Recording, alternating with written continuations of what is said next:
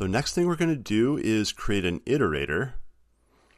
And for a linked list, an iterator is going to go through one element at a time and return the data for each element. But in order to do that effectively, you could build an iterator that uses an internal index. That would be a reasonable idea, but I am going to exploit the fact that there's going to be a series of nodes in here that we're going to use the next to advance the iterator. What that means is when I create an iterator, the iterator I build needs to have a node inside of it. Now there's a problem because iterator is a class that I need to create. Well, it's a interface that I need to implement with a class. So the first thing we're going to do is check out that iterator class, and I've already written that. I've called it custom iterator here. Now in here, I'm going to need a node, so I have the exact same node right there. And I'm going to have a current node. So when I create an iterator, this current node is going to point to the beginning, to the head, which is the parameter I have in the constructor right here. So when I build an iterator, create an iterator, I'm going to set current to be the head. There's only a few methods iterators have. I'm not using the remove, but there's a has next, which returns true or false based on is there something next or not, and if current is null, there's nothing next. So that's all has next is, just returns if current's not null.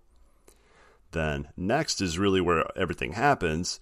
And what next does, it does two things. It advances the iterator to the next element, but also, just as important, it returns the data that the iterator currently has or is currently pointing to. So I save the data right here, then advance current, then return the data. So that's how I did my next right here. If you're going to do an index-based iterator, you'd probably do something like index plus plus and probably grab the data before you increment index. But this is how I'm going to do it for the linked list. I don't do a remove because just like the previous videos, in a single linked list, you'd need to go to the previous element to actually remove.